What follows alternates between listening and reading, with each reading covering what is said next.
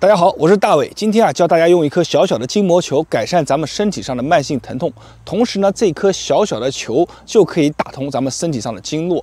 今天就给大家带来一套筋膜球操，非常的管用。那么首先咱们要准备一条毛巾，然后呢，把这个球去放在咱们的毛巾当中，给它裹起来裹好。裹好了以后其实没有什么太多技术含量的。这时候我们就要做什么呢？就要做敲击。第一个部位，咱们敲击咱们的肩膀进行敲击。这个敲击肩膀呢，它可以帮助我们改善咱们肩周炎的一些症状，同时对于我们肌肉的放松效果非常的好。我们左边敲个50下，右边敲个50下，力量不要太大，轻轻的敲敲完肩膀以后，第二个位置敲哪里呢？大家看好敲咱们的后背后背。这个方向它是有讲究的，咱们要从这儿一直往我们的肩峰处这里去敲咱们来1、2、3、4，好，换个角度，1、2、3、4，好，再来1、2、3、4，敲打起来的感觉是非常的舒服，而且敲完以后肩膀就会放松。这个其实就跟我们拿小锤子一样，只不过更加轻松。我们只需要手腕微微这样一翻，这个力量就能打上来走，好。这个我们刚刚是敲了肩膀，肩颈这一块已经敲完了。敲完以后，肩颈以后敲哪呢？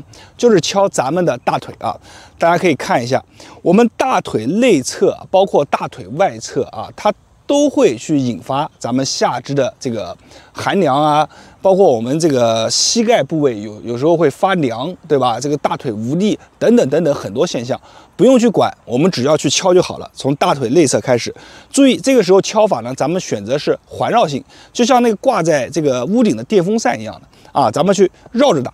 你看绕着打，注意这个手是这样翻过来是这样翻过来打。好，我们来是1、2、3、4，从上打到下2、3、4，再来1、2、3、4。好，敲完内侧以后，咱们敲外侧，外侧咱们就换手1、2、3、4，外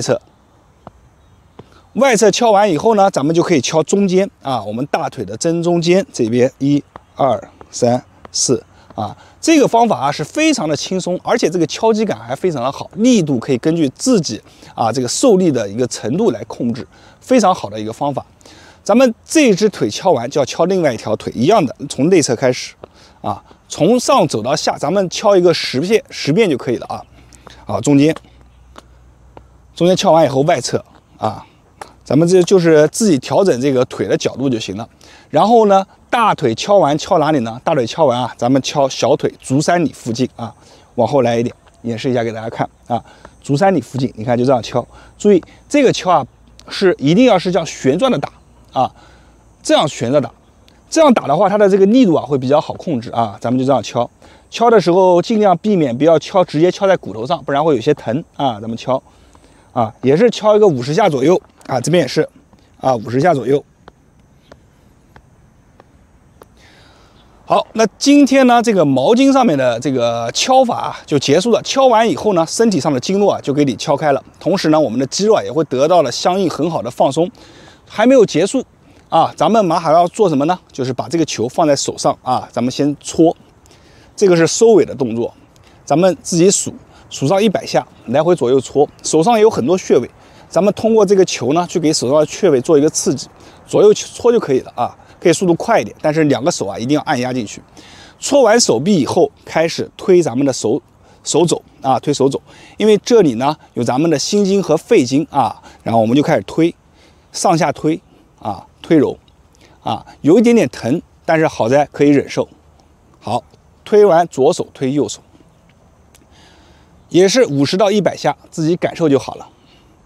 好，推完手臂以后，最后一道工序就是咱们的一个任脉咱们就开始上下看，这个球放在我们的胸骨上这一条线咱们就上下的去推就可以了，压着推。胸骨这块为什么要推呢？因为在这里呢，它可以刺激到咱们的免疫系统通过这个反射区可以刺激咱们的免疫系统，效果是非常好。咱们就这样推揉就可以了。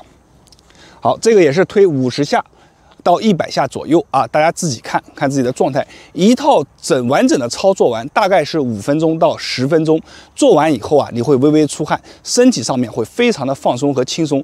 每天坚持利用这个小球做一做筋膜操，就可以让你的身体啊越来越健康。同时，身体上面有一些慢性疼痛啊，也会渐渐的离你而去，远离你，身体会恢复一个曾经的一个健康度。那么今天的视频啊就到这里了，我是大伟，大家关注我的视频，点赞评论，谢谢大家。大家好，我是大伟。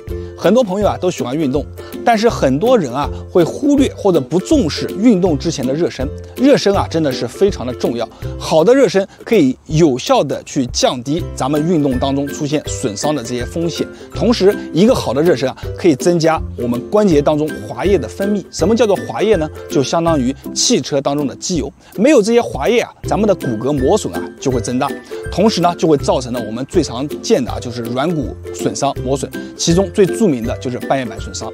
所以一个好的热身啊是非常重要的。今天大伟呢就给大家带来一个全面的热身操，可以帮助你有效的打开身体当中各个关节。那么现在啊，大家来跟我做一下。首先咱们双手展开，然后呢踮脚，踮脚的同时啊，把咱们的手腕往上去折，就这样去做啊，1、2、3。这个动作可以有效的去活动我们的脚腕和手腕这个关节，同时能激活咱们小腿的肌群。咱们做50下啊，50下做完以后，第二个动作我们要模拟小跑。这个动作可以去刺激咱们的踝关节、膝关节以及髋关节的一个滑液分泌，是非常好的一个动作啊。就是咱们看好啊，就这样去做就可以了，非常的简单。不同的角度啊，给大家演示一下啊。这个动作啊，它是非常简单的，但是注意做的时候啊，千万不要做一个错误的给大家演示啊，这个就是错误的，就没有力量，看到没有？而且你看我上半身，我的肩膀啊，做错误的时候啊，它是没有很高的起伏。我们正确的动作怎么做呢？正确的动作一定要去脚趾也要发力，就是要把身体啊踮起来啊，就是想象自己在跑步啊，速度可以尽可能的快一点啊，就这样做。我们正常做一个1分钟。这个动作是非常好的啊，能打开我们身上很多的一个关节。最重要的是，它可以促进滑液的分泌。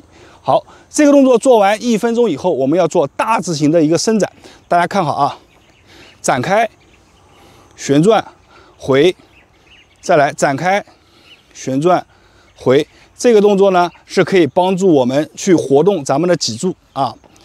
我们一边做10下啊，来1，好。算1下啊，再来2。